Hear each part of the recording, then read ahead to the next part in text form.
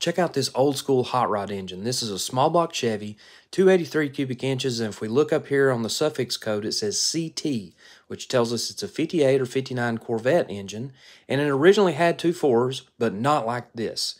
This engine made 245 horsepower from the factory. This one's making a little more with a bigger cam and this tunnel ram and two Holley 4-barrel carburetors. It is old school, kind of a 70s type configuration, but look at these valve covers. These are original Corvette Finn aluminum valve covers that somebody cut a hole in and put those breathers in. That's a factory dual point distributor from a Corvette, pretty rare piece.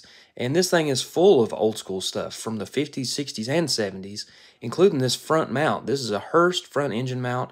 The white headers are like from a T-Bucket Roadster. This thing is packed with old school stuff.